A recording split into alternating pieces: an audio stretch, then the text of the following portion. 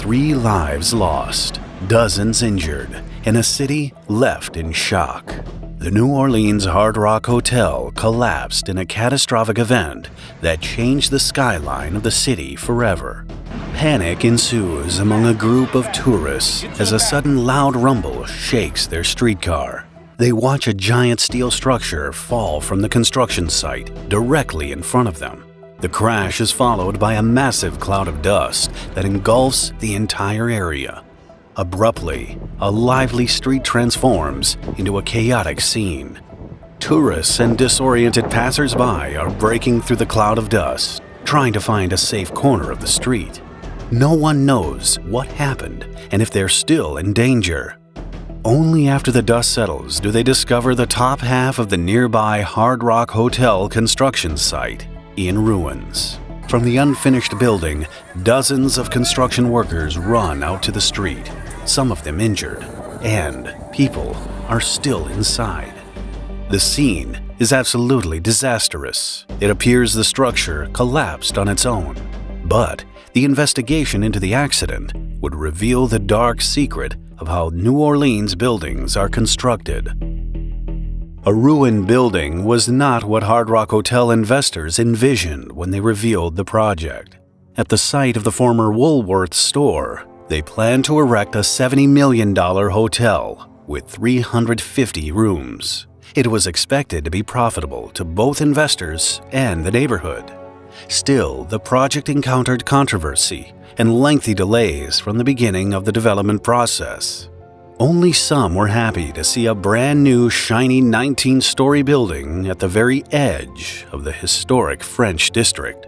Concerned citizens feared that the hotel would disrupt the architectural entirety of the neighborhood. The project was, in fact, severely violating city regulations. The 190-foot-tall hotel was to be built in the 70-foot limit zone. Ultimately, the investor won the dispute because of the project's profitability. In February 2018, while the site was still making little progress, they altered the original plans and increased the height of the building to 205 feet. However, this time, the New Orleans City Council found that the investor was pushing too far with their plans and voted to adhere to the previously approved height of 190 feet. Whatever modifications the designer made had to be kept within the already established proportions. It seemed like a reasonable decision, but in reality, it paved the way for the disaster. The City Council's ruling didn't hinder the construction progress. The building's designer, Heaslip Engineering, decided to make changes along the way. 8 days before the collapse, the workers poured the last batch of concrete into a metal decking structure. On October 12, 2019, the construction of the 18th floor was in progress. It was yet another ordinary working day with crews engaged at all levels. But 2 hours into the workday, the building began to tremble. Before the workers realized where the shake was coming from, the northern corner of the structure started to collapse. In a domino effect, it dragged along the entire top edge. One after another, the 10 topmost floors of that section crumbled under the weight of collapsing concrete slabs. Huge chunks of concrete showered Rampart Street, forcing passers-by to run for cover. The massive steel construction of the temporary elevator attached to the building lost support and toppled. It smashed into the street and the Sanger Theater across the way. The building collapsed on a Saturday morning when the street was relatively quiet, with just a few vehicles and pedestrians. Fortunately, no passers-by were injured, but the workers inside were not that lucky. The collapse caught them by complete surprise. A surveillance video from a nearby building shows a group of men working on the top of the hotel when it started to give way. It took them a couple of seconds from when the corner of the building began to cave in before they started running away. In a state of panic and unsure of what would happen next, they ran to the opposite side of the structure. Another worker was too close to the section that collapsed and unable to escape in time. Numerous workers were inside the building, with a significant portion working in the section that ultimately collapsed. Only a group of employees on the ground floor managed to evacuate the premises. It was only after they had reached a safe distance that they saw the building in ruins. They were left to wonder about the fate of their colleagues, who were still inside. It took several minutes after the disaster for an alarm to be raised for the emergency crews in the city. A dispatcher broadcast an alert to the New Orleans Fire Department. Floors collapsed down. The reports of someone possibly trapped in the building. The first responders' reaction was swift. They rushed to the scene, knowing that in such disasters, every second could save the life of a person trapped under the rubble. Once there, they stormed into the building and started sweeping it for survivors. On the 5th and 6th floor, we're going to have people trapped up there. We're going to have to get a ladder truck. The further up they went, the more serious the situation was. On the 8th floor, they found the first person trapped in ruins. And we're on the 8th floor. We got one person trapped by rubble. We're attempting to get him out right now. He is still alive. It was a steel worker, Derek Pate. Pate was lucky to survive the collapse, as the first responders were initially reluctant to save him. They feared that the building could crumble further, and at the point where he was trapped. It was only at the insistence of other workers that the rescuers ultimately got him out. With each floor up, destruction was more severe and more challenging to handle. The fear grew that the tragedy was fatal. Moving up to the 9th floor, we got one person heavily trapped. Not sure on condition of the victim. We're getting a report from one of the workers. There might be somebody on the roof, so we're going to go head up there. The reporters quickly spread the news about the accident, reaching the workers' families. Hundreds of frightened wives and mothers gathered at the scene to wait for their loved ones to be recovered from the building. In the immediate response, the news reported one casualty, but the rescue teams feared there could be more. Among the people who came to the site was Nova Magretti. She and her sister-in-law camped in front of the construction site deep into the night, refusing to leave until her husband, Anthony, came out. Anthony was not even supposed to work that day, but he signed in as the family was in need of money. Time passed, and more workers were evacuated, some of them being taken away by ambulance. But Nova was still waiting for her husband. Anthony would never come out, though. His body was recovered the following day, making him the first identified victim of the disaster. The same day, the responders found another body, but could not recover it. Once the rescue mission was over, one more worker was missing. Neither his location nor status was known. It would later turn out that he died. Since only a portion of the building collapsed, many workers avoided injury. Of the 30 who were hospitalized, all but one were released the following day. To the agony of their families, they were left to lie in the building ruins until the city found a way to demolish the structure safely. The tragedy shocked the public. The men working on the site were outraged. It turned out that the disaster wasn't as unexpected as everyone thought. For days, workers feared that the building would come down on them. Soon, the people of New Orleans were to find out the harrowing truth behind the suspicions. The tragedy at the Hard Rock Hotel was an unprecedented accident in the modern history of New Orleans. The case of the building collapsing on its own caught the attention of the authorities and the broader public. While rescue operations were still in progress, the Department of Labor's Occupational Safety and Health Administration, or OSHA, started investigating the causes of the collapse. In April 2020, OSHA cited Heaslip Engineering, Citadel Builders, Hub Steel, and 8 subcontractors for safety and health violations at the construction site of a planned Hard Rock Hotel in downtown New Orleans. Most of the blame was put on Heaslip Engineering LLC for willfully making severe design flaws that affected the structural integrity of the building on the upper floors. These included under-designed floor beams on the 16th floor regarding their load capacity and exceeded spans between the cantilevers on the 17th and 18th floors. Collectively, the companies were fined $315,536 in penalties. Heaslip Engineering denied all allegations. The public was eager to go deeper into OSHA's findings and reveal how the disaster happened, and whether there was a way to prevent it. A hint was given by a video published by one of the Hard Rock Hotel construction site workers.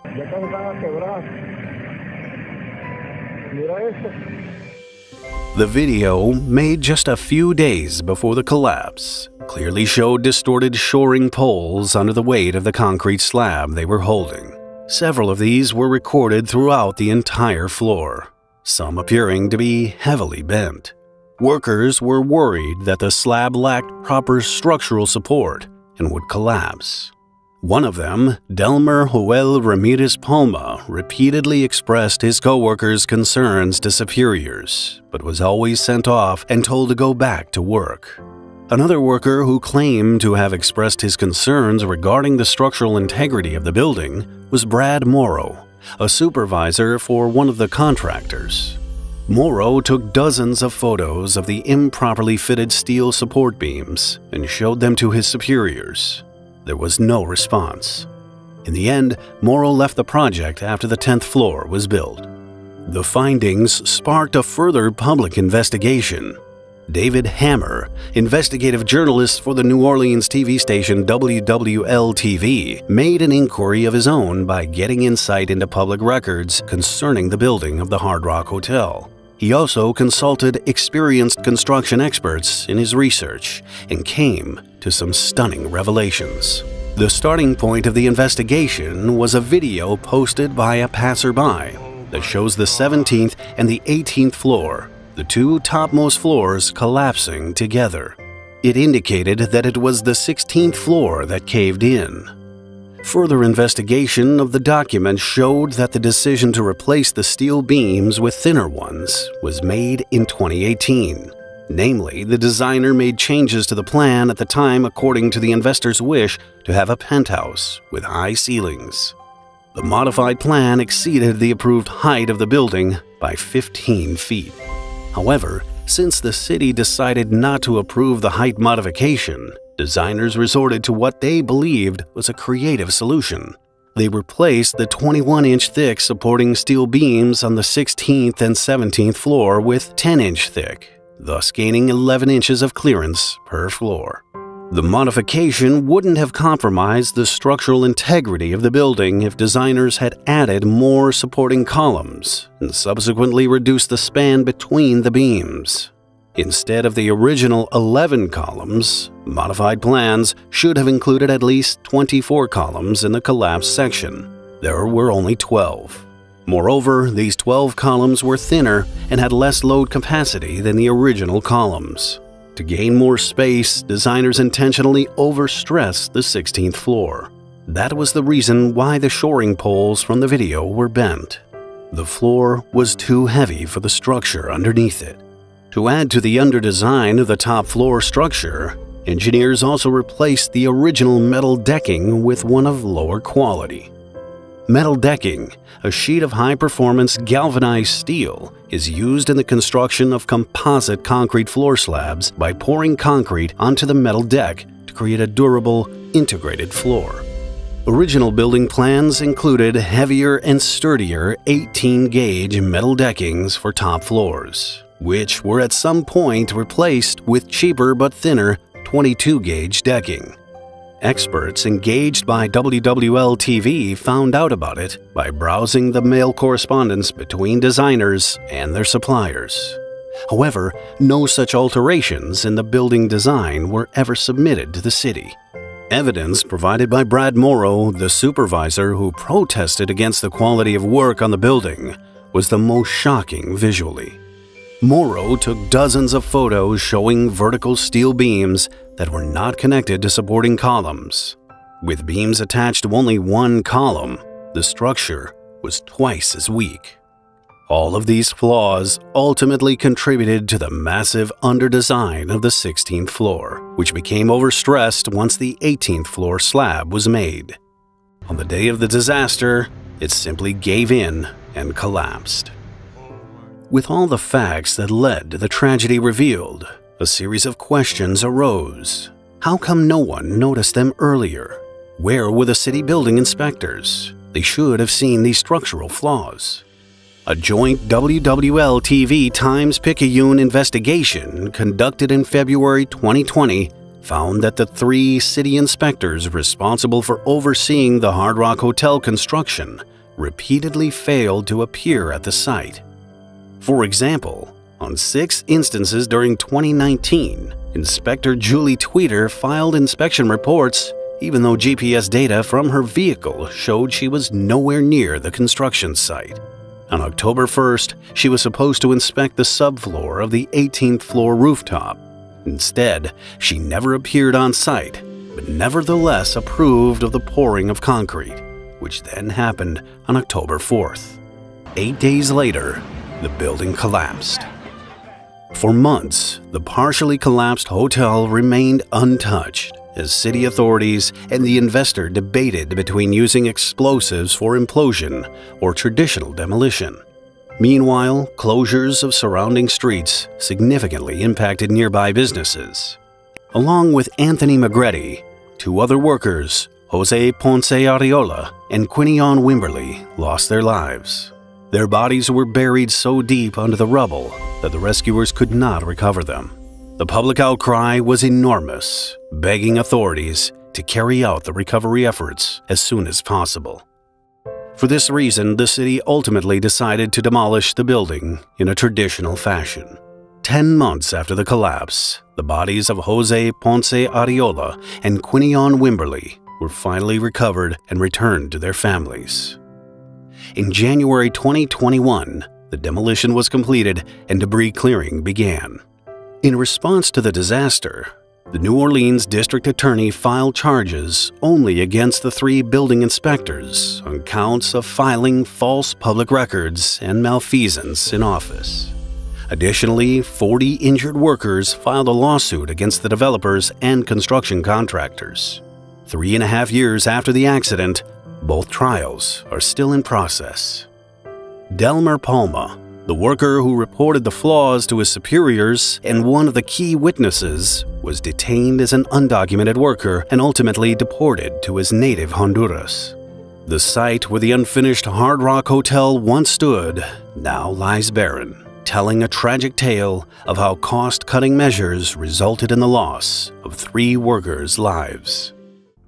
Watch this episode next if you found this video interesting. Please add a like and leave a comment if you want to support the channel.